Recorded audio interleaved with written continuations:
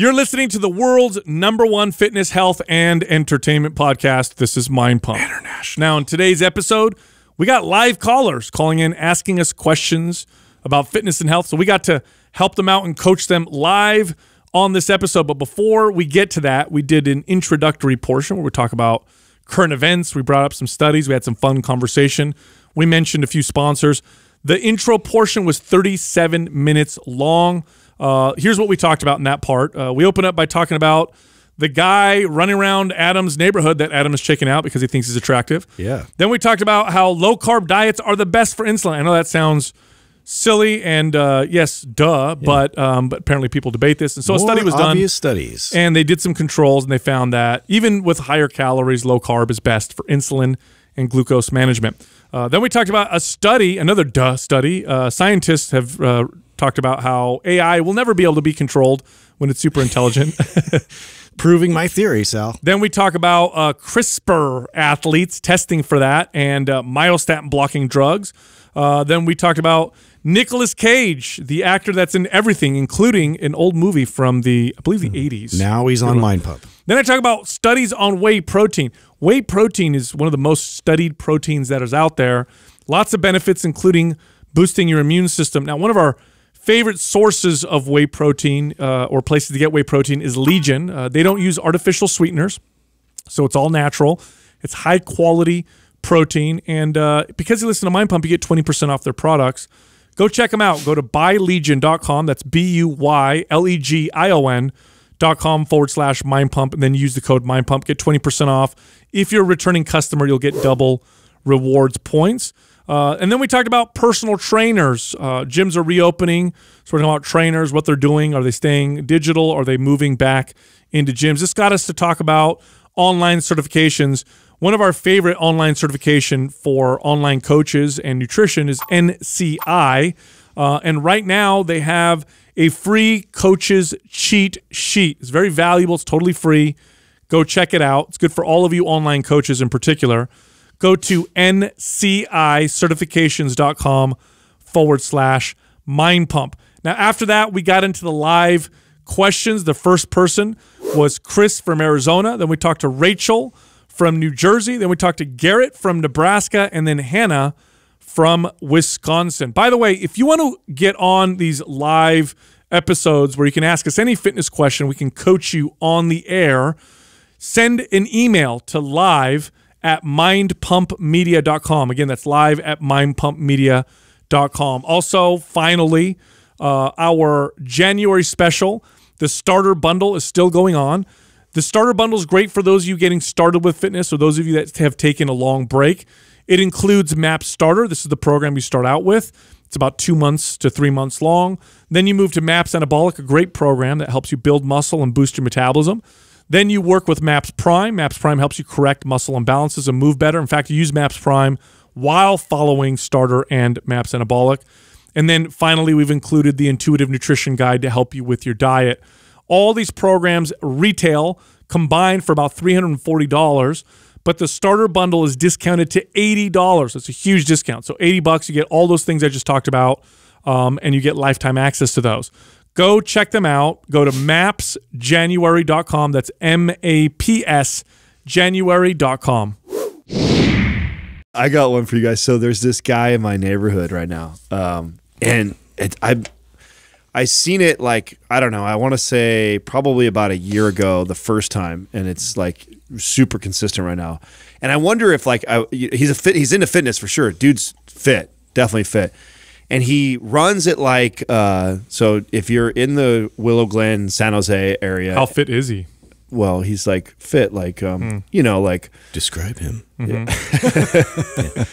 He's like. Someone you've been checking out in the neighborhood.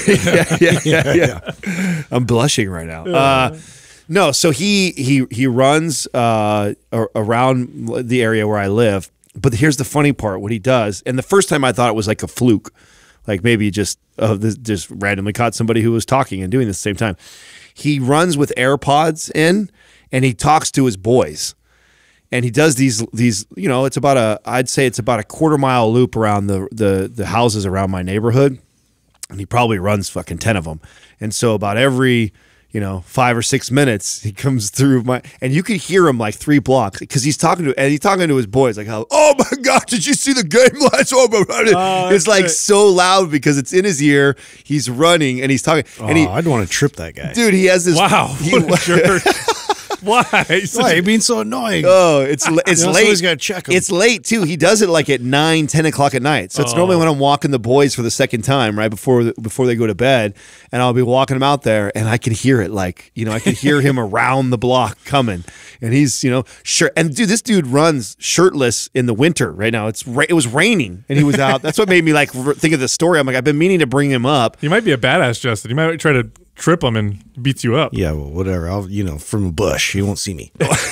or he's a big Mind Pump fan and he loves Justin, or he used to. That's what usually happens. Yeah, he used to like Justin. Don't be annoying. Hey, he found a hack, a way to keep himself motivated. Good for that. Good for him. No, I'm not hating whatsoever. I just think it's kind of funny. Like when I have a conversation with somebody, even if I have AirPods and it's like at a normal level, so and I'm cognizant of people in my vicinity, so they can't like hear my conversation. Yeah, I always feel like those people want you to come into their conversation. So that's what I pull you in. That's what I get, Justin. That I get the feel of like, listen to me.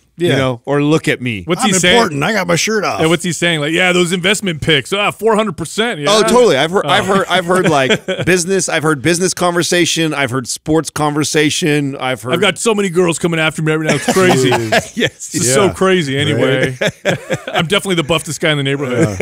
Weird how this all works out in my favor. I work out sometimes at like 6 or 6:30 in the morning in my garage, and people will walk by my garage often from some of the other places around me, and I know it's got to be weird for them because especially if it's cold, I keep the garage closed. So if they walk by, and I have my headphones on, I don't put the music on a speaker.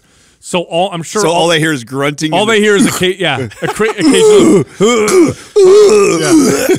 I'm definitely, and I do realize working out with you guys, I'm definitely the loudest. You're the most audible of all of us. Yeah, you guys are pretty quiet. Doug makes noise a little bit when we work out. Justin is silent, which is very strange. Yeah, it's kind of psycho. It must be creepy when you have sex. Like, what's going on over here? Yeah, well, I'm glad messy but quiet. Think of me like that.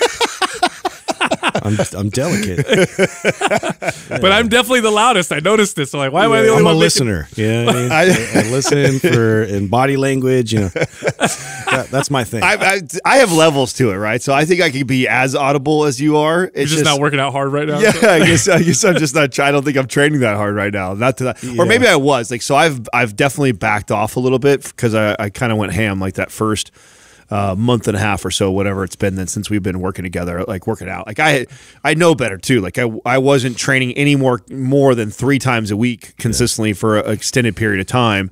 And now all of a sudden I'm in the gym 6 days a week. And with you pushing guys. it. Yeah, there's no way you can't make like crazy like grunt noises. I've always found that like bizarre. If people can like struggle through a PR and just be like, you gotta let it out, man. Yeah, well, your brain. Here's the truth behind the science behind it. It's like in martial arts. They teach you to ki, when you're martial arts.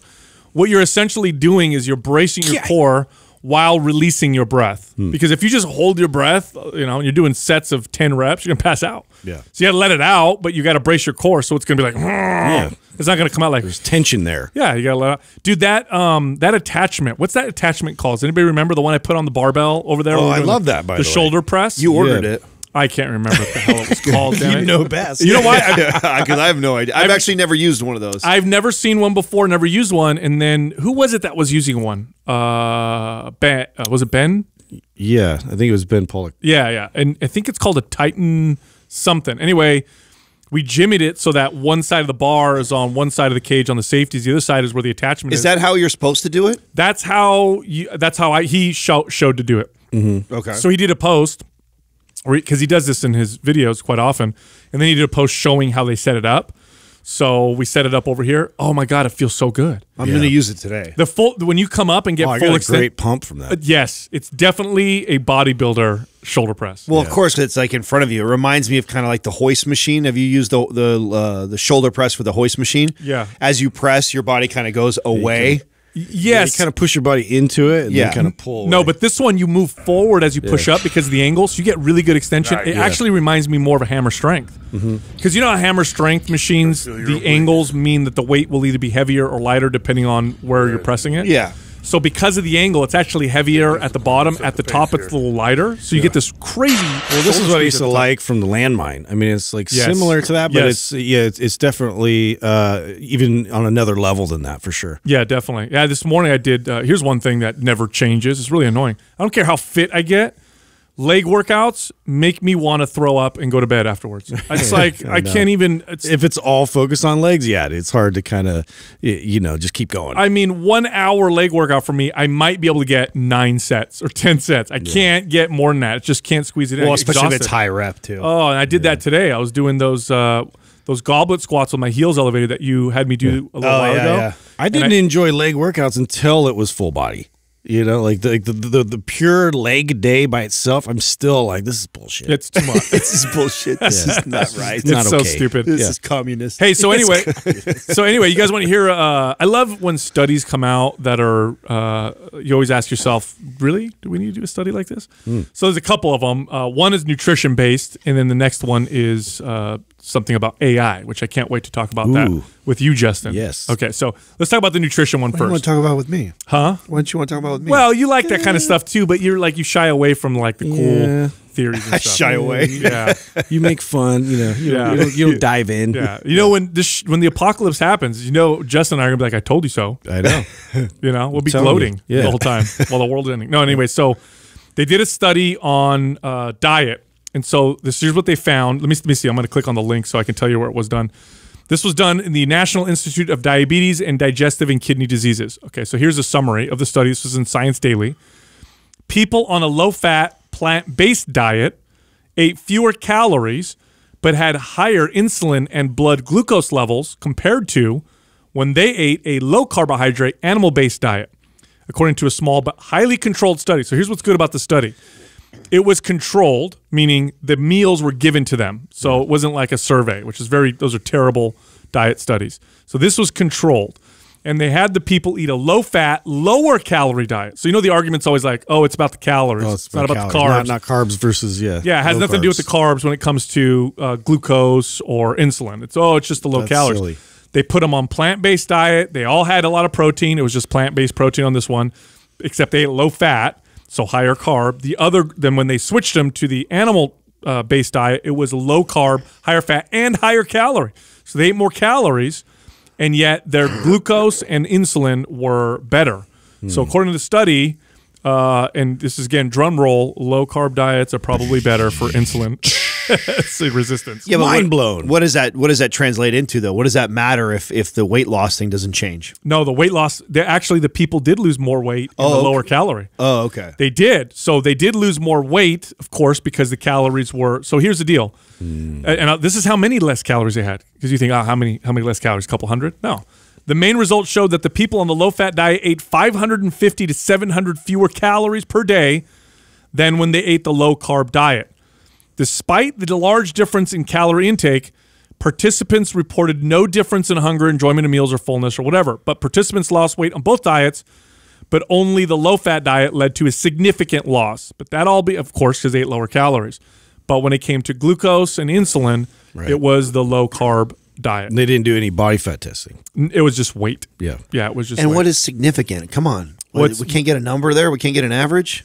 Geez, I'd have to look up the study and get get deeper on that. But I mean, you figure if you're eating 500 to 700 less calories than the other group, you're going to lose more weight for sure. Yeah. I don't know, how much more depending on how long they were doing it, but you're going to lose more weight.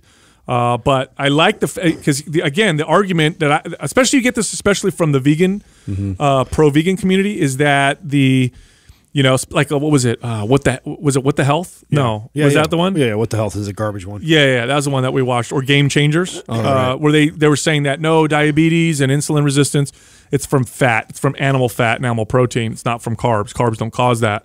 And if your calories are low, then whatever.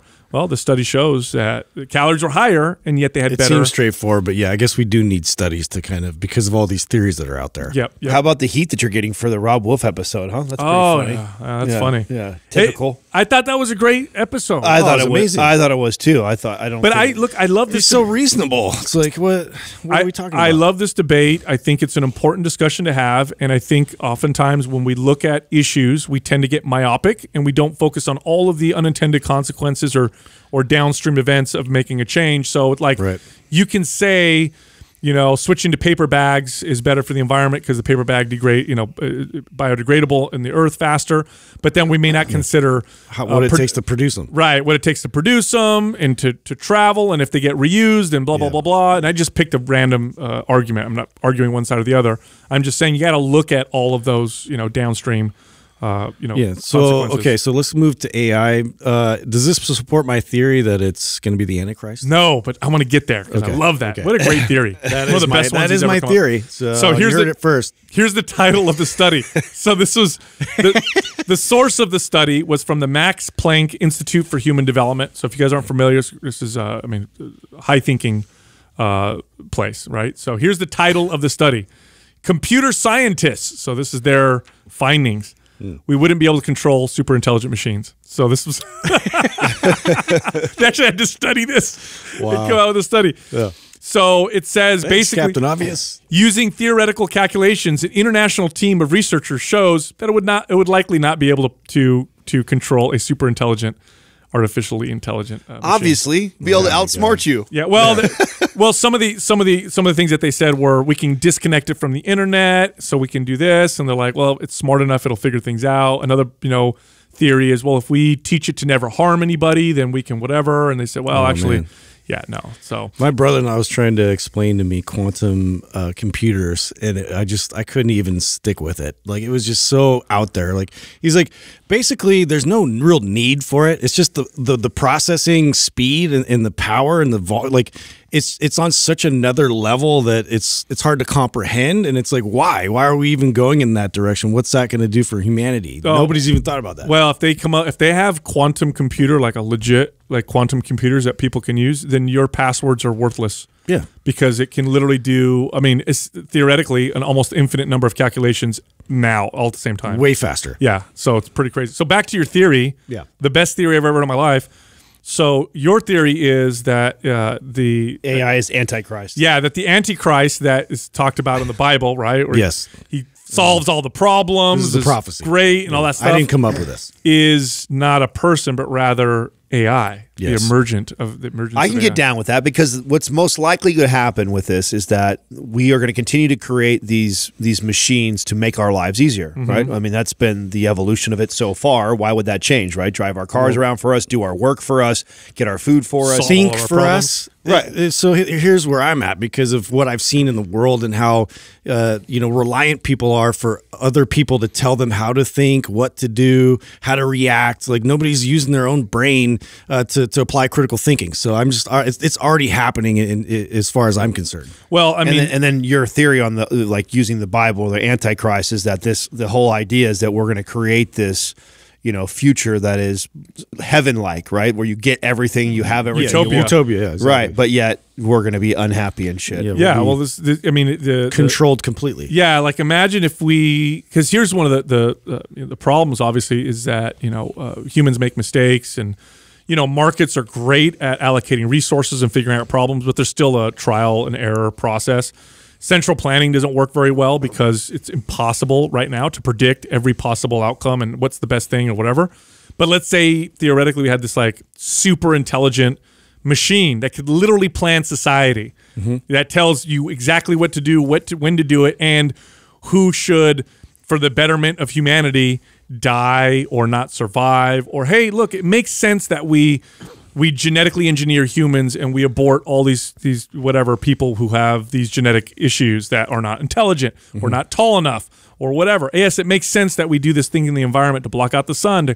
And so we start doing all this crazy stuff because the computer tells us, and there's no objective morality behind it. Right. There's no criticism or anything Yeah. like in place to slow anything up. Yeah, you guys want pleasure? Let me just hook you up to this machine. Yeah. You don't have We'll to give do it anything. to you right I'll away. feed you, and you'll just be in pleasurable ecstasy 24/7 all the time. That's my theory. My theory, it's going to be the plugged in and unplugged people. That's what I you mean. say that all the time. I know. I believe that It sounds like a good sci-fi movie, to be honest with you. there already is The Matrix, pretty much. or the surrogates, right? Yeah, That's I like agree that. with That's there. So there's already been a movie about it. It just, to me, what we keep seeing is that makes the most obvious what will happen first. So before AI is taking control of the entire world, it'll be a simulated world. It'll take over first, right? I feel like, and then you'll have the option to plug into that or not. And I think that it'll be better than a lot of people's reality. And so I think a lot of people will succumb to it. They'll say, why go out in this world where I'm depressed and people make fun of me and It's hard. It's hard, and I get in fights, and I struggle. We're here in this virtual world. I can do whatever. I can make myself look the way I want it to look. I can have as much money as I want to have. Dragon. Yeah. And I think that, and I think why it'll get pushed is because I think that we'll support it with how many people it's helping. Like that's why it'll get traction is because it'll roll out. People that had depression and had these issues, you'll start to see it like resolve that. Like all of a sudden they're happier, and then we're going to start to say like, "Whoa, look what it's doing." Absolutely, Yeah. I like to take it to fitness because we have a fitness audience, and that's obviously our expertise. But if you not took AI. well, no, not at all. If you took we have ideas. if you took away all of the challenge and pain and struggle that is associated with training your body and eating right? If you eliminated all of that and just got the results, right? If there was a way to make people perfectly fit and perfectly healthy, and they didn't have to do all the trial and error and all the work. 95% of the people would sign up for that. They would sign up for it, and you know what's funny? They would soon realize that they would not get nearly the same benefit that you get from going through. You're not going to appreciate it that It's way. not, and not only not appreciate it, but I can say this 20 years into as a professional and longer as someone who's worked out. To be honest with you, most of the benefit I got from fitness and nutrition was the struggle. It's not from the. That's where the value lies. That's 100%. It's just like the money thing, right? It's no different than somebody who is. So it's comparing somebody who has worked their whole life to achieve being a millionaire versus somebody who hit the lotto and was a millionaire overnight. The value of that dollar is going to be completely different between those two people. Yep. And you don't learn anything along the way. And I know that sounds like whatever because some people struggle. I get that, but. Would it be the same to magically appear at the top of a mountain or as climbing it? Of course not. And I know, again, it sounds easier said than done. I mean, I'm over here talking like we need to have the struggle. And I'm sure if I was presented with opportunities where they're like, hey, Sal, you want to get this thing with no struggle whatsoever? I'm not going to lie. I might do it. I mean, I feel like I've already worked really hard and already done all that shit before. So I feel like I've built those values. Yeah, totally. Just give me the bill. Totally. But it's a jacked. great classic story that talks about because Alchemist. No, not just Alchemist, Frankenstein. You go Frankenstein, I go Alchemist. The story of he created this life and he created this. It turned into be a monster, you know. And it's like we don't even know what it means to be human. Like it's such still a philosophical question we don't have an answer to. But we're gonna try and create a self-aware machine. We have no idea what that even looks like. I mean, I like the alchemist theory, which is that you spend your whole life trying to pursue this, and then you get to that destination, and then you finally realize, oh shit, the real treasure was the journey there. And I was so focused on the end goal of it that I wasn't being mindful and present during that time. I finally get to the end destination, realize that when I get there, they go, oh, by the way, your treasure is all the shit that you got to go through to get here. And you're like, fuck, why wasn't I not paying attention? Yeah, totally. Hey, speaking of cool science stuff, you know that testing organizations are starting to look into figuring out how to test athletes because they think this is going to happen in the future. How to test athletes to see if they've used CRISPR technology to mess with their genes. Yeah. So they're trying to figure out like how do we test for this? Because when this becomes, we're going to get to a weird point where you could just alter. Wouldn't that be in their records? No. I mean, what if they did it black market? If they did black market, Which is where most of it's at right now is black market, right? Yeah. You'll know because someone will be like armbarring someone, and then he'll use his laser eyes to cut his hand off. all of a sudden we'll get angry and like turn fluorescent. Yeah! Like, holy shit, dude.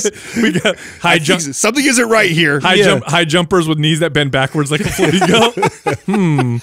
Wow, he's bouncing really far with those every step. That's gonna get super weird. That's kind of strange. That's funny. They're already thinking ahead like that. Like these are going to be like major performance enhancements. Dude, that are going to be. It would make anabolic steroids so obsolete. Oh yeah. Yeah, but like genetics. Well, I'm sure Russia's already all over this. Cool. You have 10 more pounds of muscle. I have laser eyes. Cool story. Laser eyes. Yeah. But you know, like look at genetics. Like Brock Lesnar. Like you could put me on all the drugs in the world, and 17-year-old Brock Lesnar would be stronger than I am. You know what I mean? Because of genetics. But that's gonna be weird, right? When athletes, because they're gonna get their hands on it, of course. Yeah. Especially these countries these Olympic, these communist countries that fund this kind of stuff for their athletes. You're going to see that shit start. Well, maybe that's the reason why it is, right? For that exact reason. It's less of what will go on here that we're probably worried that we'll get our ass kicked somewhere in the Olympics again, right? So that's why it's coming out. I mean, who knows? I mean, you guys remember we brought this up a long time ago. You guys have seen those modified animals where they modify their myostatin gene. Yeah. And they glow. No, puppies that glow. Not the glow one, that one too, but I'm talking about the myostatin gene. The yacked ones. Yeah, like the dog that looks like, and the bull that they do. Do you know what a whippet looks like without a normal whippet? Yeah. That's a skinny ass. Yeah, I've seen it on that. And then there's a myostatin. Where are they at with that? That's been a long time though. They did that a long time ago. They're coming out with drugs that'll do that, because it's. I mean, if you can give someone a drug with muscle wasting disease or whatever that affects myostatin, again, steroids are nothing. Yeah. But Doug, if you can pull up myostatin dog. We've seen this 100 times. I know, but I like to pull it up because I know. Jesus, we've seen this 100 times. It just looks crazy. It's been around forever though. I mean, this photo that you're pulling up right now, at least 10 years. Oh right? yeah, at least 10 years. I remember looking at. So where's the human examples? Dude, there are human. The one in the middle. That's a regular whippet, and then there's the there's the myostatin whippet. Yeah, that's he's a hoss. Now, what happened to them later on? Like I imagine, like the rest of your organs can't handle that, like your kidneys and your liver. They probably don't live very like to long. me, that's where this would go wrong. It's like, okay, yeah, you could do this to a human and blow them all out, but then like the rest of your organs wouldn't be able to keep up with its functions to maintain that. That's maybe, huh? There's a it's like putting like serious horsepower in a car without doing the rear end or the tranny or handling anything else in it to support that kind of power. That's what I would think. And I wonder if there's varying degrees of it. Like maybe there's like extreme, and then there's like, okay, this will make you more strong, but you're not going to be so muscular that you can't walk 2 steps. Yeah. There is a natural animal that was bred, and they accidentally, purposefully, but they didn't know what they were doing, bred it to have this myostatin gene be altered, and that was a Belgian blue bull. If you look at a Belgian blue bull, oh yeah, they're crazy looking. Versus a regular bull, it's like because bulls are pretty damn crazy looking anyway. But a Belgian blue bull, let's see if Doug pulls up. Look at that. Whoa. And so he's just this now. Look at that. Scroll down, Doug, to the middle picture. Look at the glutes on that one. Okay, so this bull has also been injected with this, or they've just been no. They've been bred, and this is what comes out. Yeah, they've been bred, and now scientists can study them and say, oh, this is why they're so insanely muscular. Wow. Is that, and it's crazy because they feed them normal. They don't. I was just going to say them. This is interesting. So how long has this been around? Like this, these pictures of these bulls. I don't know how long Belgian blue bulls have been around. But. Much longer than when they figured out the whippet, right? And actually started doing the myostatin. Yeah, these are just they were bred this way. This is what they look like just because they've. Is this the research that led to learning about the myostatin blockers? That's a good question. I mean, I would think that it would stem from that. Yeah. 1950s. Wow. Yeah. So they got massive glutes. They're so muscular. Could you imagine in the 50s when you were the people part of this to like actually crossbreed that, then you saw that come out? Yeah. Like, what the fuck? What did we just do? Jim Bob, get over here. Check this out. Yeah. Introducing the bull with twice as much meat. Yeah. You own 10 bulls? How about so many 5? steaks? I imagine how nasty that tastes though. Just all muscle. Tough. Hella tough. Dude. Yeah. Bulls are, you ever watched videos of like bulls, like the running of the bulls, and they find a king and they hit a car and flip it? What does that bull do? Oh yeah. my God. It's just smashes through buildings. Splits it in half. It's like a dinosaur. Speaking of which, did you see King Kong versus Godzilla movie coming out? No, not yet. You know what? That's on what, HBO Max. Like they do all those previews and stuff. Like I'm out of the loop with that. Dude, Are you not on HBO Max? No, not yet. Yeah, I had a regular HBO. Yeah, I'm like, I gotta do another. So service? I know what the hell. This sucks. Explain that to me. There's HBO. I Yeah. have that, and then you got to pay more. No. HBO Max is the same thing.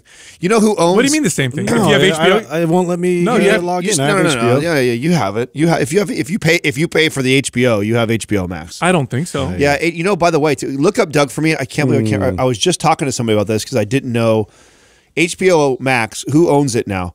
Somebody bought it out. God, why? I was just talking about this. I can't remember what it was. Yeah, but they're coming out with like all of the new movies are going to drop on that platform and theaters. Yeah. like, simultaneously. See, I don't know if you guys have been paying attention to that, right? Like HBO. Yeah, because Wonder Woman Apple. came out on HBO Max. And this is where I heard why Dune was going to go there. I'm still sticking to my original theory, like 3-4 years ago, whatever it was, when we talked about Netflix. And I think that Netflix will get, who is it? Oh, Warner Media owns it.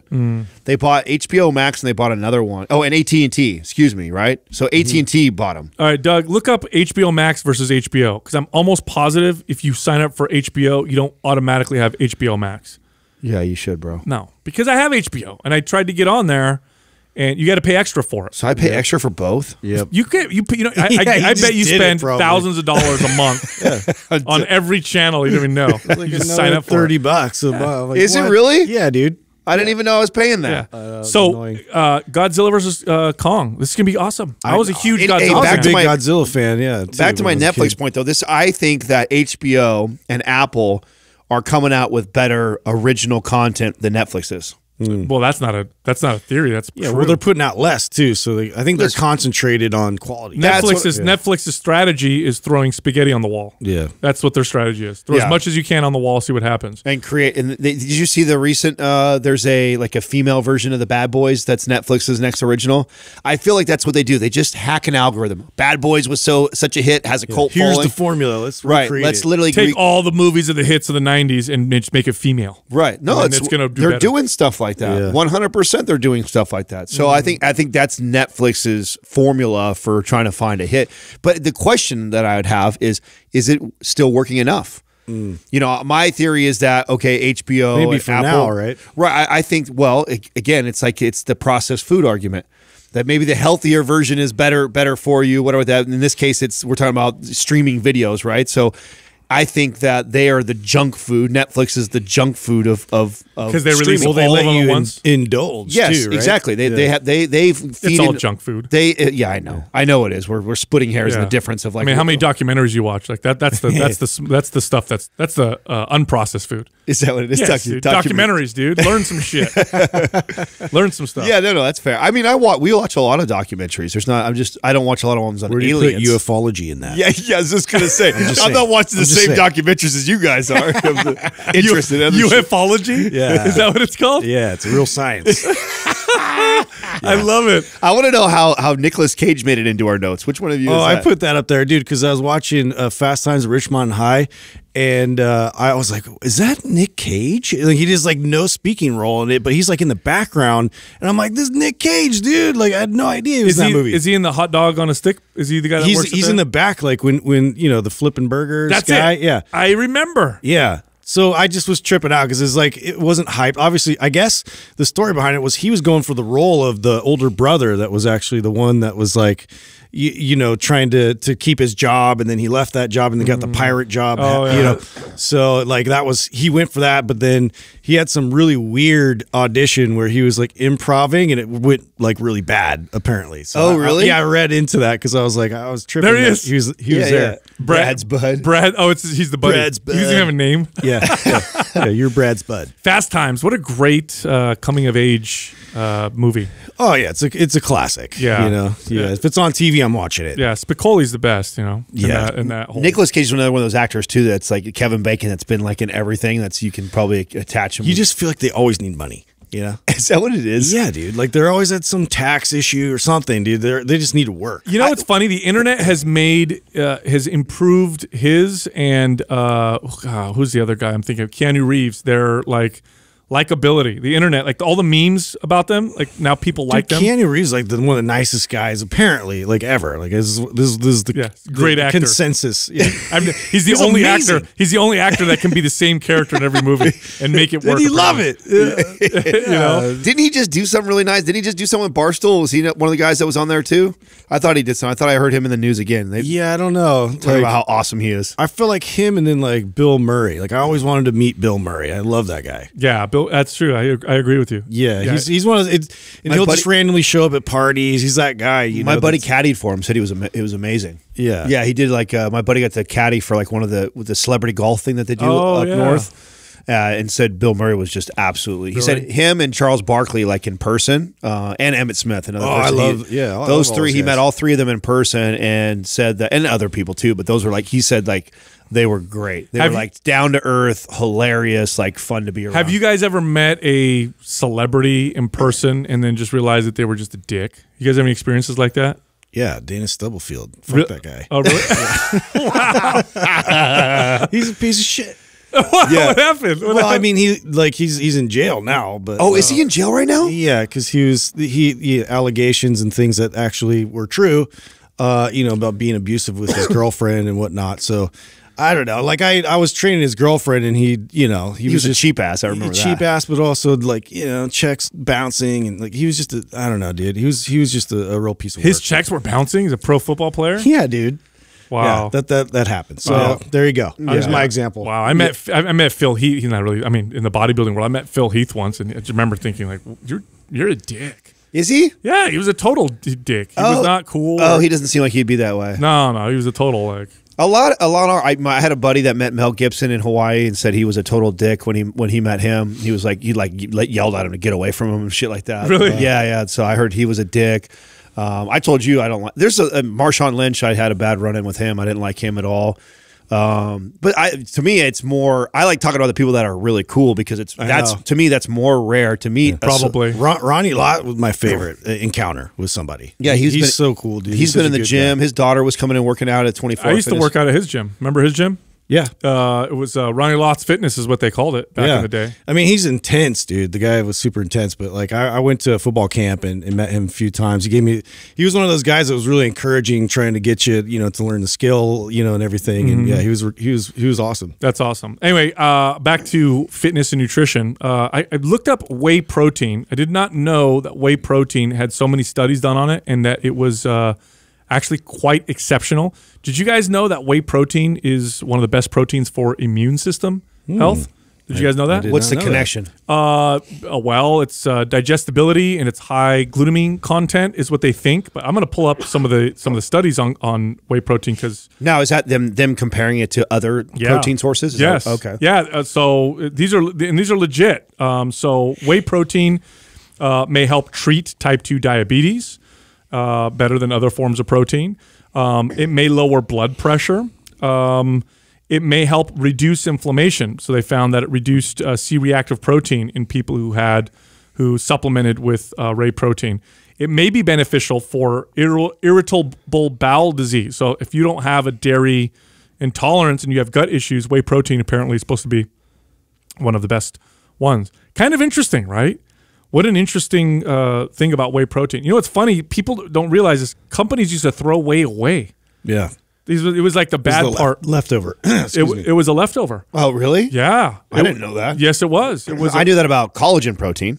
Collagen protein was thrown away. And that's one that I keep getting asked. People ask me, I don't know if it's getting popular right now or there's a brand that's getting really popular. But it's a common DM question that I have to answer of people wanting to go. Here's the skin and the hair angle they use. You know what's funny? So if your protein intake's really high, it kind of doesn't matter. But here's the contrary to that. How many people do you know eat a a legit high protein diet? Not very many. Well, yeah, most people don't, and so they take something like that and they swear by it because they see and feel a difference. In that case, it does make a difference. Well, but I mean, you would make a bigger difference if you had whey, because whey, for the exact reason that you're bringing up right now. If I had a choice, right? So I'm somebody, and that's the part that I was trying to communicate with somebody in my DM just the other day is that. Oh, if you had to pick? Yeah. Like, so it's like you're not. You're probably better with whey. Yeah. Of course you are. Yeah, I mean, you're getting all the same benefits that you're getting from the collagen protein, plus it's even more nutritious to the point in the study that you're bringing up right now. So it's like, and really all it is that this is protein that used to get thrown away just a decade and a half ago. And now the marketing has found a way to save it, use it, and market it. But in reality, if you're comparing it head to head with either one, a mixed vegan protein, or two, a whey, it loses. Yeah, well, whey is one of the best that you could possibly. I see the problem. I can't have whey because it's dairy. But I know you guys have it. That's right. That's your main source, right? Yeah. I've been trying to be as consistent as possible having that whey shake before I get here. In the morning, and it's been. I definitely feel that. Like I feel like it's been a good addition. I bounce back and forth. So like I keep the Legion whey and I keep the Organifi protein, and I find that if I'm good about alternating back and forth, I don't have any issues. If I have a lot of whey consistently, I do notice that it bothers me a little bit.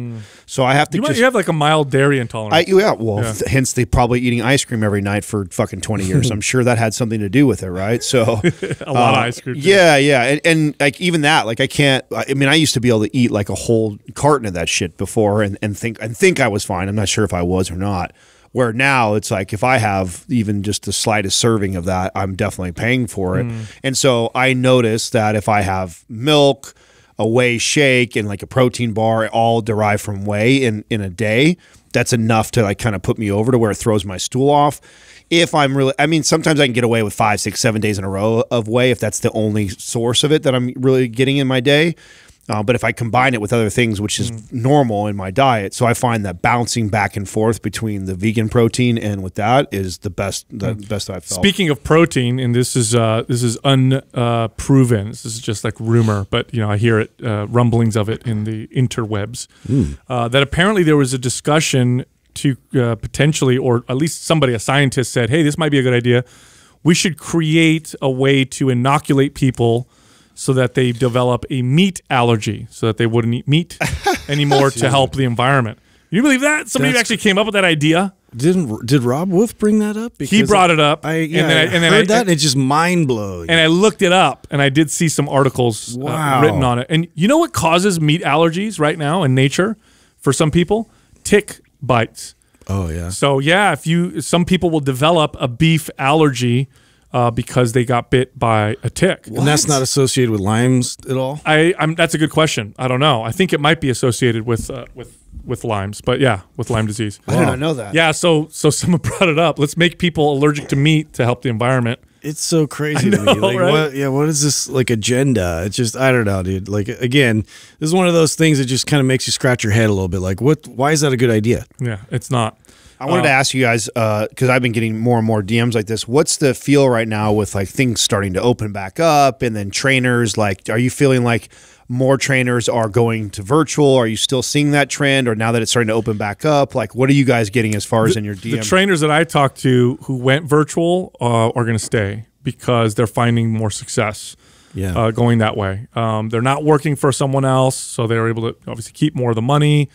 They're finding their clients like it. They're doing very well. Now, on the flip side, I think there's a lot of people that tried to go virtual that just couldn't do it. It's different. It's very different. Yeah, no, I've had the same. Like a lot of my friends that were in the business for a long time, and I was at those personal trainer gyms, like they're just not motivated to go back. Like they've kind of rearranged, and they're either focusing on a different career or they're doing that completely virtually. But I'm also getting like half of the DMs are like brand new trainers, like wanting to know how they can start right now. And I'm just like, wow, this is interesting. Well, I'm still surprised on how many our audience that still hasn't like gone over to all the NCI stuff, because they have so much good free content that they provide. They have a coach's cheat sheet that's free right now. So you can literally go on there. It doesn't cost anything, and it's very valuable, and it'll break down, especially if you're getting started, how to be an online coach. Yeah, no, I feel like online or not, I feel like the content that Jason and them over at NCI are producing, and so much of it's free that they do for our audience, that if you're a listener of ours and you haven't gone over and you're either considering being a trainer, you're already a trainer, and you're not taking advantage of all the content they have, I think it's just ridiculous. Yeah. Well, it does look like things are starting to open back up. I know here in California, just a unexpected turn of events. Yeah. The governor he's announcing he's reopening things. I know in other cities and states they're talking about how they need to reopen. A couple votes shy of recall, and it's open. Yeah, everything's it's pretty cool. No connection there whatsoever. No, zero. No, it had nothing to do with that, But yeah, no, things are apparently they're starting to move forward with opening things up, and this has been such a devastating blow. Yeah. To the gym industry, just and small businesses in general. In general, but gyms in particular just didn't get no love. It's not like they can do takeout, at least not to play it down. Restaurants got hit very hard. Also, I have family members that own restaurants, but when you own a gym and there's no take, it's not like you can do takeout with a dumbbell or whatever. Order your order your workout. Yeah, no, they were fucked, completely fucked. Most of them all. I mean, you know what? We should do like a follow up on all the buddies that we had on the show that talked about that. Mark and I haven't talked to Scott in a while. Like I don't know what's going on over there. I'd love to see how they're doing now. Yeah, it'd be interesting to see how everybody pivoted. Because it was a good solid. I would say 4 months, 5 months ago when we did that. Longer. Has it been longer than that? I think so. Yeah, and some of them, I mean, we talked off air about some of these companies that were considering bankruptcy and stuff or already back then. So I'm curious to where everybody is at today because it didn't get better really in the last 5 to 6 months unless they had massive pivots where they went like all virtual. I think we're going to look back and we're going to say that telling people that they couldn't work out in a gym was one of the stupidest things that we ever did. I really do. I think we're going to see just worse health as a result, and we're going to find that gyms were not super spreader events at all. And studies are already showing that. I agree, but I also think there's been a really positive thing from all this. I do think that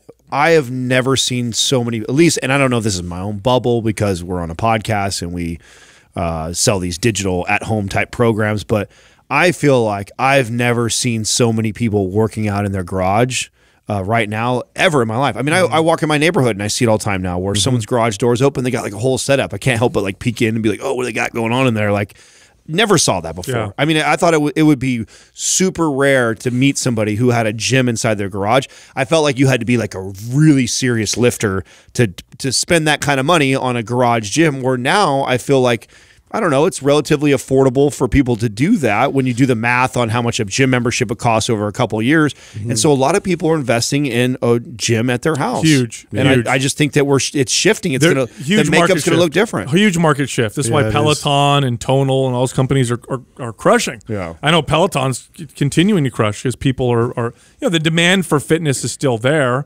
But I mean, there's still people that fall through the cracks. There's people that don't have a garage. There's people that can't afford. Because here's the thing about a gym. You pay a monthly fee. It's like you're renting fitness. Buying a equipment or a Peloton is thousands of dollars. Some people just can't do that. But you guys know that Peloton, PRX, all these companies offer these payment plans that are less than memberships. Yeah, that's true. Peloton has one that I want to say theirs is 60-something bucks a month. Yeah, that's true. So, and I know I forgot about PRX is the same thing. They do the same thing. Yeah, so that was very smart of PRX. Yeah, I mean, Katrina and I were just talking about this. Like, I'm so bad. Like, I haven't canceled 3 of my gym memberships, and I haven't been in almost a year now. It would be put that down to the IRS as donations. Well, I mean, it would be a lot cheaper for me to go get the PRX set up inside of our garage and do that. I'd save money by canceling those and then just going on a month. And then what is in a couple of years, I have all the equipment all paid off and then it's mine. Like, right. Yeah. So. First question is from Chris from Arizona. Hey, what's up, Chris? How can we help you? What's going on, guys? Hey, I just had a trainer kind of question. So I'm in the Army, and the Army is trying to transition to this new PT test. And one of the events is called the standing power throw. So it's kind of like, like the strongman. They do the keg toss thing, but instead of vertical distance, it's more horizontal distance with a 10-pound medicine ball. And I'm just trying to think of different ways or different exercises to incorporate or to give my soldiers to kind of improve their performance. So like right now, doing a lot of heavy kettlebell swings and also doing a lot of like squat jumps, like power to increase power output. So okay, anything else would be appreciated. Yeah, I'm going to ask you a few more questions just so I can get a little more specific. Is this an isolated test, or are you doing this right after a run or other activities in the test? So you're doing it right after deadlifts. So you're already kind of getting power from that. But yeah, it's just a single event. And what does the deadlift look like? Are you doing reps? Are you doing a single? It's a 3-rep max on a hex bar. Okay. So you go 3-rep max hex bar straight to throwing a 10-pound medicine ball behind you and looking for distance vertically. Horizontally. Horizontally, excuse me. Yep. All right, perfect. So you're on the right track. You can actually, I don't know if you have the ability to do this, but you could actually do kettlebell throws behind your body outside as well. If you're in a grassy field, it's a great exercise. I love this exercise. You take a kettlebell, start it like you would with a medicine ball, kind of on the floor, maybe between your legs, and then you launch it behind you to see how far you go. Now, there's a couple ways I would practice this. I would practice this with a lighter kettlebell for speed, and then I'd practice it with a heavier kettlebell for the strength aspect. Do you have access to any of our MAPS workout programs? I do not. Okay, so MAPS Performance would, I would say, would probably be the best one or strong. To pull from. I think strong too, with because we have the over the shoulders sandbags in there. We've got the single arm snatch in there. Yeah. Those are all good movements that are going to, I think, translate well for the test. Now, what's the distance that you guys need to reach, and on average, where are your soldiers hitting? Well, it varies. I think the very most basic level is like 4 meters, so it's not super far, and then the max is right around 12. So not significant amounts of distance. And then obviously with our female soldiers, we're seeing them have a hard time even, getting to the baseline. Okay. Something else to pay attention to is your technique, because it's a technical, we think a lot about the strength and the power, but there's a lot of extension going on in that kind of a throw. So practicing the skill would be also valuable. Yeah, I was going to bring up, and so you mentioned box jumps and vertical jumps. Anything with triple extension where you're driving through your feet and we're getting that knee extension, we're getting the hip extension, we're getting the arms overhead. Those are definitely exercises to concentrate on. And I'm trying to visualize this. So you said throwing it horizontally, but you're still picking it up and basically throwing it behind you horizontally. Is that correct? Yeah. So you pick it up, and your back is to the, wherever you're throwing it. Yeah. And then you just either do like a hip hinge or a squat, and throw it over your head, just like you're tossing anything, just straight double arm over the head. Okay, yeah, so that's perfect. Basically, too, with the squat jumps or box jumps, just make sure that every single rep is done with intent. So that's why fatigue is something you want to kind of minimize with these types of exercises, and just really work on that explosive speed and get fluidity out of these movements. So the faster you can get into that extended position, the better, and you're going to be able to drive more ground forces through your feet. So that's really the focus and intent, and just try to eliminate the fatigue aspect in terms of trying to improve that specific exercise. I'm going to keep going back to strong. I think there's a lot of movements in strong that are going to transfer over into this. So why don't we hook Chris up with MAP Strong and utilize some of the exercises that are inside there, especially since a lot of this is like that upper back strength too, right? Of course, it's triple extension. We got hip to explode it out, but that overhead portion of launching that thing. Remember we did this at the beach? We did. When we were messing around a few years ago. We threw it in the sand. Yeah. And I really can't emphasize this enough. It's there's a lot of technique involved. So you can practice the skill of the throw with a lighter medicine ball and just pay attention to the technique, because if you squat too much, you're going to get more vertical than you are horizontal, for example. Let's say you lack shoulder mobility. Well, then you're going to release the medicine ball maybe a little too early, right? If you lack that kind of mobility. So the skill plays a big role. One thing you can also do, by the way, is you could also use resistance bands, where you have a resistance band anchored at an angle in front of you, and you're just focusing on the extension and exploding backwards, kind of just give you that technique and that speed. Yeah, Strong's a perfect program. I mean, even with the sandbags, doing hang cleans and shouldering, like Adam was talking about, circus press, there's a lot of explosive movements in there that really benefit what you're talking about. Awesome. Well, thank you guys so much. I appreciate all the feedback, and I'll look to implement all of that, and hopefully it gives me some good results for my troops. Yeah, no problem. And thanks for your service. Yeah. Thanks, Chris. Of course, guys. Thank you very much. Yeah, it's an interesting test that they're doing. Yeah. That's cool. Yeah, and I can imagine the applications or something like that. No, right? you make a good point too about technique. I know you said that a couple times because I mean you can obviously deadlift way more than I did, and I launched that kettlebell a lot lot further than you did. So it's not just about strength, you know. So yeah. You're good at throwing things behind you. No, but I mean, truth be told, it's I mean, any kind of throwing. Yeah, it's very technical. It's a lot of technique, and you can be really strong, have bad technique. You're not going to throw it as far as somebody who's got great technique, who's not as strong. I really like Map Strong for this, though. If you, I mean, you have to go. You got the hang cleans in there. You've got the single dumbbell snatch in there. You got the circus press. You got the shouldering with the sandbags. I mean, all those are gonna. And you have the swings. Like all those are gonna transfer over into that exercise. They definitely need to move fast, though. I'm glad they added that as another test in their protocol. Our next question is from Rachel from New Jersey. Hey, Rachel, how you doing? How can we help you? Hey guys, thank you for having me. So my question is, I'm a trainer and coach and someone who really wants to create and give content. I've been doing this for 7 to 8 years almost, but I still lack the confidence putting the information out there. I know I still have so much to learn, even with everything that I have learned so far. So how have you worked through this throughout your career?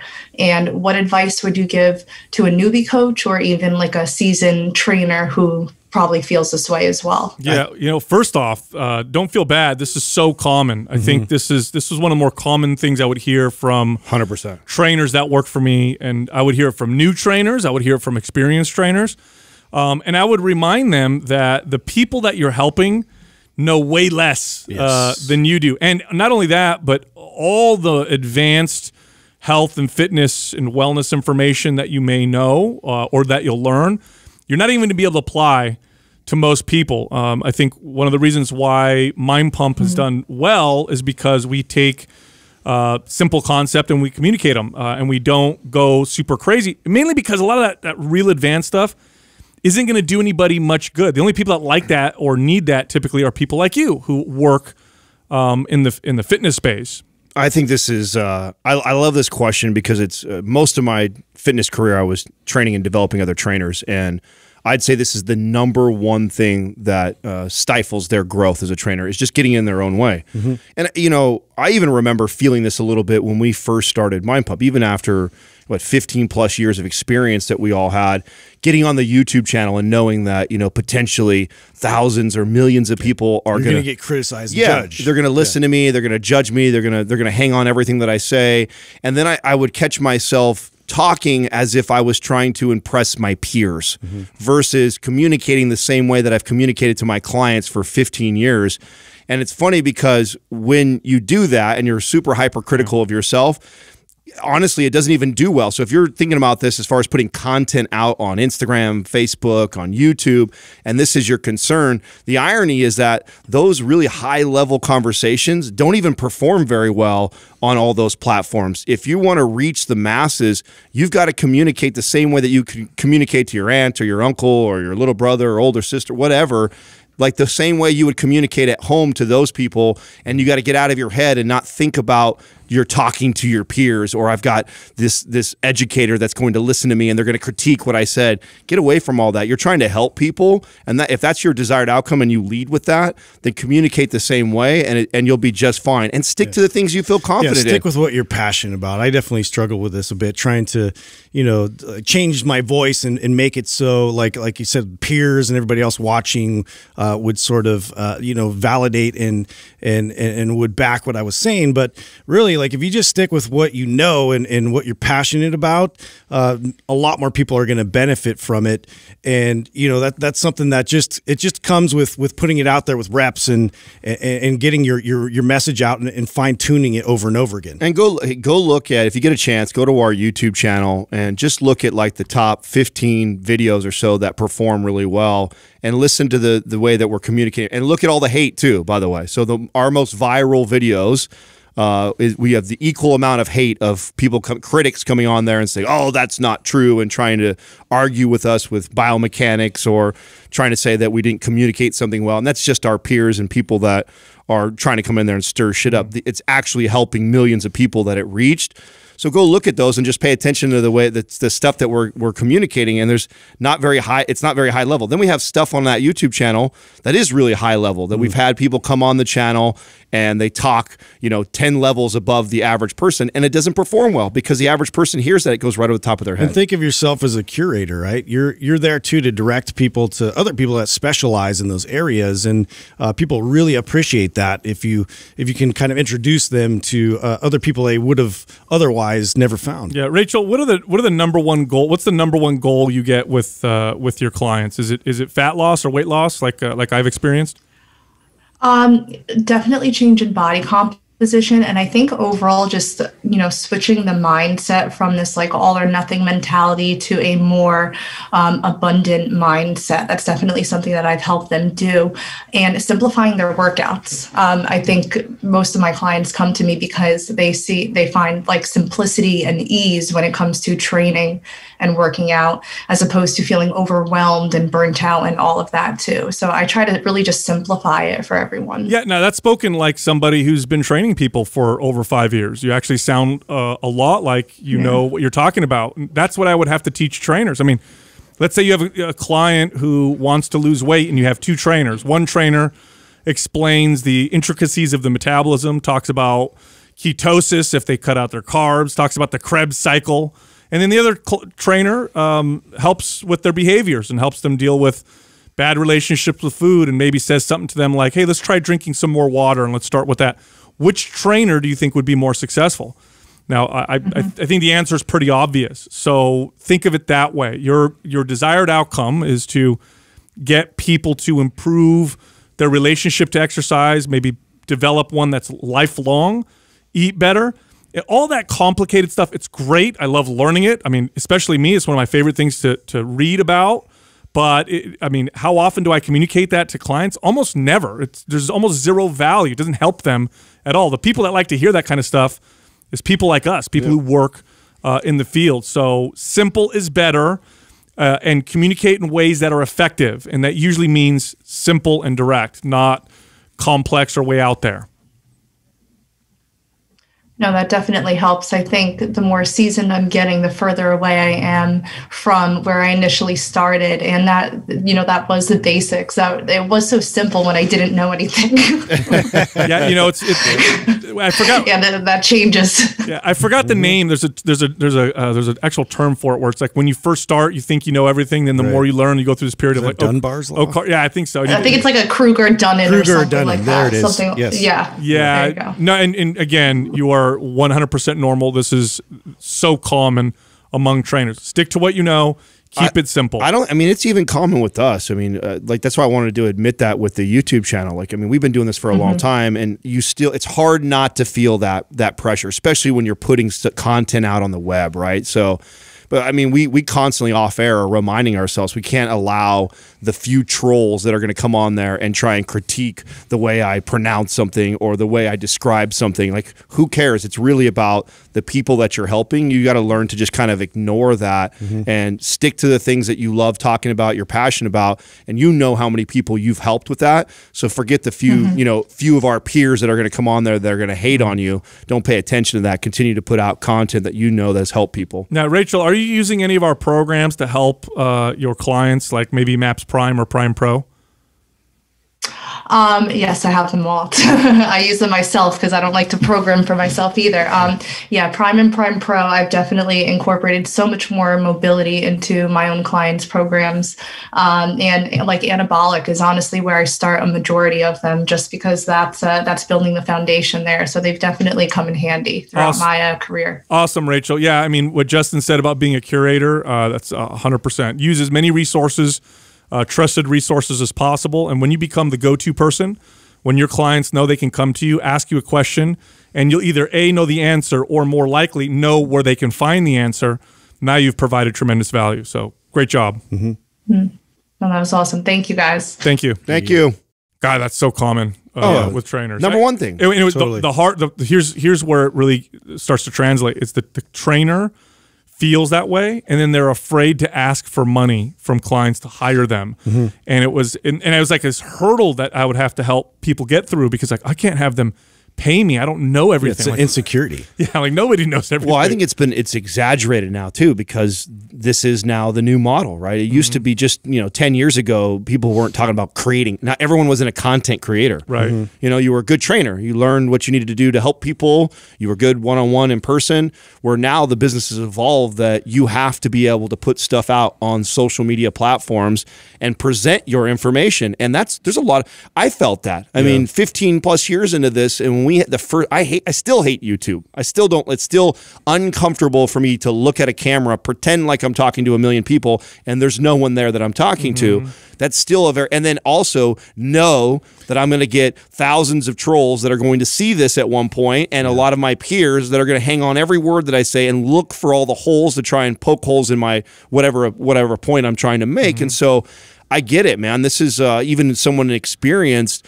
I know what it's like, but I know how I also got out of that, which is fuck those people. Yeah. Stop worrying about those people that are going to come on there and hate it's so like that. tough because it's easy to compare yourself to all these other channels and all these other people doing things that you feel like you're wanting to evolve and do and replicate that. But really, it's about finding your own voice and finding what is sticking with your audience and who your audience is. So that's what you really need to focus on. Our next caller is Garrett from Nebraska. Hey, Garrett, how can we help you? Hey, guys. So my question is, my wife and I currently work out together in the mornings, and we're running split right now, and we've ran aesthetic in the past. But what we've kind of come up with a problem is once we start hitting some of those higher rep schemes, we kind of start seeing plateaus.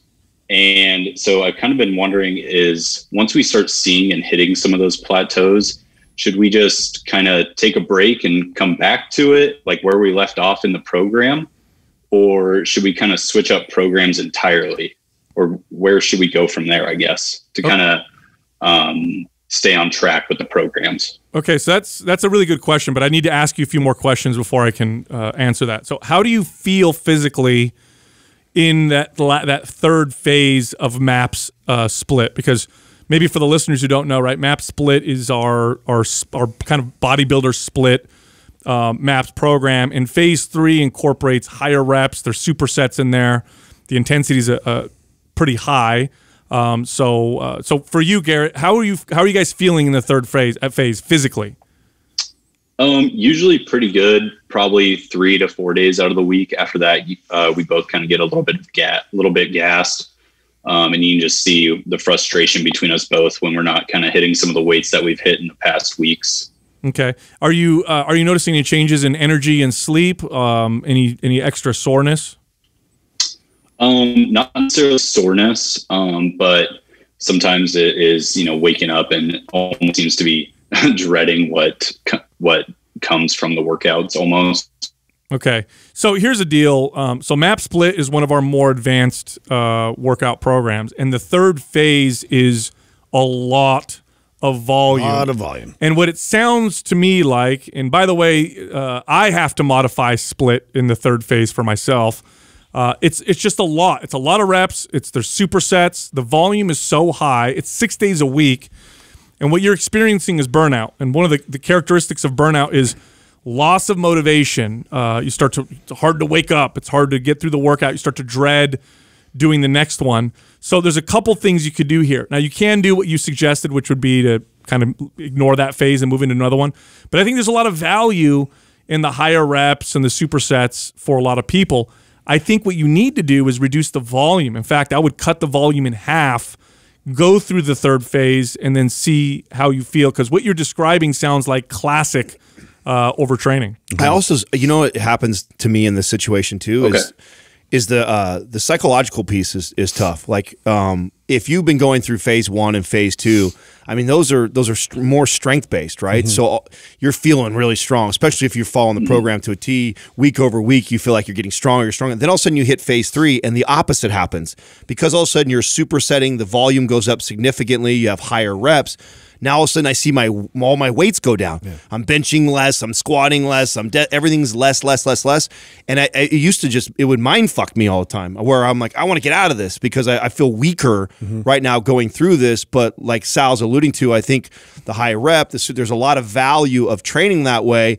I just have to constantly be kind of coaching and talking to myself like, it's okay, Adam, that you're doing the 50s now. Yeah. It's okay that you're deadlifting half the way here, because the desired outcome isn't, can I continue to progress my weights in this phase? It's that my body needs this because I've been training in more of a strength phase. I'm going to benefit from it as far as changing body composition. So I want to stick through it. Can't wait to get back to that phase 1 where I'm lifting strong again. But I know that's something that I've always got to talk to myself when I hit these phases. Yeah, it is a bit of a record skip. You know, it's totally a shock and change to the previous phases. So yeah, to Adam's point, that's something that you got to account for that too. Like your strength may feel different because it's a completely different adaptation we're trying to acquire with this. And so, you know, definitely, you know, think about reducing volume, but also think about, you know, it's a different mindset completely going into that phase. I try and think pump, right? So when I get into those third phases of almost all of our programs, right? Most all the programs, you know, hypertrophy, the pump is where we're kind of going in that third phase. That I stop thinking about how much weight I'm moving, and I'm thinking about, oh man, how much am I pumping that muscle up? Does it feel like my skin's super tight and I can really feel that muscle working? I'm thinking form, connection, pump, and I'm trying not to focus on, oh my God, I'm so much weaker right now, or I feel like I'm much weaker than what I was just 2-3 weeks ago. Yeah, but ultimately, you know, our programs are written for the masses, and ideally what someone would do is follow the program and then start to modify it by listening to their body. There's no program I could write for the masses that's going to be perfect for every individual. It's just impossible. And I know this as a trainer. And based off what you're telling me, it just sounds like it's too much. And that's super common with MAP split. So here's my suggestion. Cut the volume in half. Try half the volume and then see how you start to feel. You may just notice that your body starts to now when you tell him to cut half the volume, are you, because there's a lot of ways you can cut half the volume, are you saying reduce the weight significantly? Are you saying reduce the sets or the amount of exercises? Where would you tell him? I would cut the sets in half. Yeah. So if an exercise is 4 sets, or maybe just drop one set of everything off, or one set of everything off. Right. So look at your total sets, cut everything in half. And start there. Because if you start to feel fatigued, if you start to lose the pump, this is what happens to me when I push too hard, is I don't even get the pump anymore, and I just find like it's like I'm doing cardio.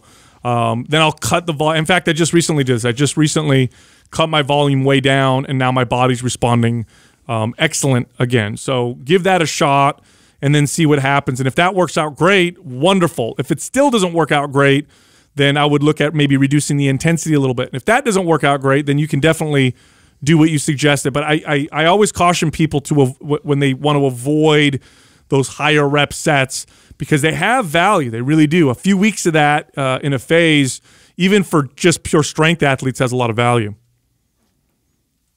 Okay, awesome. Yes, I will definitely give that a try. All right, thanks. Thank you, Garrett. Thank you guys so much. Yeah, that's one that you know, it's hard to be certain like what he's going through, but I know that, and I think, Sal, you bring up a good point. Like, you definitely could be overtraining, but if this is a repeat thing that happens, he said it happened in aesthetic, it happened in split. When you get somebody who loves strength training and lifting in that low rep range, it's you hate doing the opposite. Yes, yeah, and that's me. Both you fuckers are guilty of this. I So know. it's like, I admit it. It's funny that you didn't go that direction, because to me, that's what I see most of the time, is that you fall in love with away training, you fall in love with the strength gains, and you're just not going to see strength gains in a hypertrophy phase. You're going to go the opposite direction. It's inevitable that's going to happen. And the psychological piece is one of the toughest things for people to keep pushing through those phases, because they're like, man. And a lot of times it's exactly what you need. You know? Exactly. That's my point. It's like, just like you guys, I know that if you hired me, the first phase I'm putting you in is high reps, because I know what you gravitate towards in training, so I know what would benefit you the most. So no, that's totally true, but we have to understand, you got to consider this, like the high reps, that's a lot more volume. No, you're right. I mean, I could do very high volume. Yeah, I could do 5 sets of 3 reps. But he said it happened to him in aesthetic also. And aesthetic is not a phase 3 is also high rep, high volume. It is, but not nearly as much as split is, because split's a 6-day-a-week program, where aesthetic is only a 3-day-a-week program. So maybe it has a lot of volume in those 3 foundational days, but then your focus days are really light. So I mean, what it screams to me is that every time you get to that 15 rep range, range, supersetting, lower rest periods, you don't like it. Yeah, and you're kind of gassed, and it's discouraging because you see yourself, you think you're getting weaker. You don't know that you're not getting weaker. All you see is like, oh, last week when we were in phase 2, I was benching 225. Now I have to put 150 on there. Well, I mean, all of it points to getting your muscles to grow. All of it points to improving your physique. In fact, a study just came out that showed that people who trained with the strength phase and an hypertrophy phase, so a low rep and a medium rep or moderate rep phase, did better than people who just stuck to the moderate reps the whole time, and everything else was controlled. So changing into these different rep ranges, it's a different mindset, it's a different feel, but they all provide tremendous value. So it's important to go through all of them. Yep. Next caller is Hannah from Wisconsin. Hi, Hannah. How can we help you? Hi, guys. So I'm currently 28 weeks pregnant and just thinking about after I have the baby, reintroducing exercise and continuing to strengthen the pelvic floor. Okay, so congratulations, by the way. Is this your first? Yep, thank you. Yeah, awesome. Congratulations. Okay. Training right now? Hannah, yeah, I'm currently on a pretty consistent exercise plan. Are you following a MAPS program, or are you following something else? Not really right now. I've done MAPS anabolic, but then I started doing more like body weight and just lighter weight exercises. Some stuff that I learned from MAPS anabolic, but not super specific to that. Okay, that's good. If you don't, do you have MAPS starter? Because if you don't, I think that would be a perfect program to do now, and then postpartum as well. Do you have that? No, I don't. Okay, well you do now, so Doug's going to send that over to you. Okay, so a couple things about, or I have a few things to talk about with your question. So number one, a lot of the pelvic floor muscle issues that happen or damage that happens oftentimes has to do with the childbirth process, the delivery process itself. So if you haven't already, I would look into how to give birth while, relaxing the muscles of the pelvic floor and allowing the baby to come out. Oftentimes, and I learned this recently through taking classes with my wife, a lot of times when women are tight and tense and they're told to push, this is where some of the damage in those muscles happen. So that's very important. It's very important to avoid damaging that area or those muscles during the child delivery process. So that's number one. Now, number two, postpartum. And by the way, a lot of the best resources, in my experience, are from the natural childbirth resources. So look at doulas and midwives that do natural childbirth. Not that you're doing that way necessarily, but they're experts at successful deliveries that result in the minimal types of injuries. So I would look at those resources. But now postpartum, you want to practice, as soon as you get clearance, you do want to practice strengthening the muscles that it's very similar to stopping urine flow. It's called a Kegel, so I'm sure you've heard of these before. But you can practice these throughout the day and hold and squeeze those muscles. It's a very basic, simple exercise. And then, other exercises you're probably already familiar with, like squats, actually help strengthen the pelvic floor, especially when you're controlling those muscles as you get to the bottom of a squat. You could try exercises like bird dog. That's another exercise that you could do for the pelvic floor. The key is obviously how strong are you going into childbirth, how the childbirth happens, and then are you able to do exercises postpartum? So I love MAP Starter here because it does cover most of these exercises that I was having Katrina doing. But I did have a few things that I did that were kind of like custom to what I wanted her to do, right? So I had her do walking lunges, and when she'd do walking lunges, I'd have her like stabilize on one leg every time. So she'd lunge, balance, and when she'd balance, I'd actually ask her to tuck her tailbone, so engage her glutes and tuck her tailbone. Same movement as you would do if you were doing like a floor bridge. So a walking lunge with just her body weight with that movement, and the focus and control is on the stability portion and then being able to kind of squeeze her glutes and tuck her tailbone. So that was an exercise that I added that isn't into the routine, or I modified, I should say. Another thing that I had her do that I thought she got a lot of benefit from is a Turkish get up. And we started with just her body weight at first. You know, I didn't need her to load it. I just wanted her to perform the mechanics of that exercise. And at each portion of it's basically broken up in 8 steps. Her really emphasize each step and control her body through. And then we slowly started to load it. And then the other thing was like her floor bridges. I think floor bridges, and I did a video on YouTube a long time ago, but you could look it up. And I think it has to do, I forget the name of the video, Doug. You know which one it was? It was the glute activation, or it's one of our top videos that you see me teach a proper floor bridge. I think the mistake that a lot of people make when they make the floor bridge is they don't activate their core before they go up into it. And so I think that portion of the floor bridge is so important, even though it's such a small movement. Tuck your tailbone first. Yeah, get that activation. Yeah, I teach you to press your back against the ground first, activate the glutes, and then come up into the bridge. That's all strengthening those pelvic floor muscles. I added those to her routine, and then I would say those exercises in with starter, I think is a great. And to Adam's point too, with how he added that balance element with the lunges, you can also do with the floor bridges by just coming up with one leg.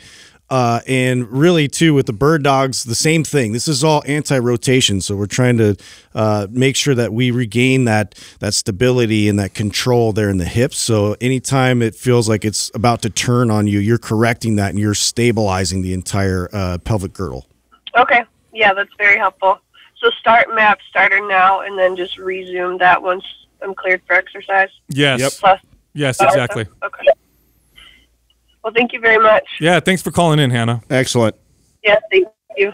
Yeah, it's what you do before and during pregnancy is so important. You know, so much focus is placed on what you do after that the setup is oftentimes ignored, I think. Well, we also didn't mention something too that I think, because you talked about like the importance of all this beforehand, right? So you don't tear anything when you go into actual pregnancy. I think the other challenge is if you already have a poor connection to your pelvic floor muscles because you don't train them and you don't strengthen them, right? You don't work on that connection. And then you take the drugs when you're in pregnancy because it's extremely painful and hard to get through in the first place. Then it numbs that area even more. So talk about making it even harder to connect to that. That's why it's even more important for the strength. So you have a very good connection to that area. So if you end up having to use any drugs in this case and you're numb, you still have the ability to connect there because you've practiced it so much. Where if you take a mother who hasn't been training, hasn't focused on the pelvic floor at all, then she goes into pregnancy and she takes the drugs because it's really, really rough, then it's really tough to ask her to be able to connect to those muscles. Impossible. Yeah, it's like totally impossible. Yeah, and you know, and again, it's just I learned this while Jessica was pregnant. You know, when you're tense or tight, you naturally tighten up those muscles. And telling a mom to push while she's, you know, maybe unconsciously, not like willingly, but just doing it because she's scared or she's told to push or whatever, tightening those muscles, you are pushing through these muscles that are contracting and tight. You are going to cause problems. And so there's a lot of skill and technique that's involved in learning how to relax while you push. And this makes a huge difference. Look, Mind Pump is recorded on video as well as audio. Come find us on YouTube, Mind Pump Podcast. You can also find all of us on social media. You can find us on Instagram. You can find Justin at Mind Pump Justin, me at Mind Pump Sal, Adam at Mind Pump Adam. And finally, if you'd like to learn more about getting a better squat or building better arms or getting a nicer midsection or anything else for that matter, go to mindpumpfree.com. We have free guides and books available that anybody can download. They cost nothing. It's a great, great place to get some of these free resources. Again, that's mindpumpfree.com.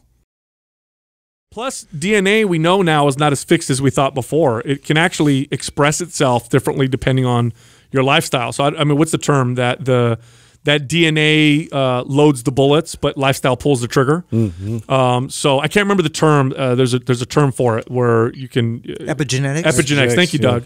So your life.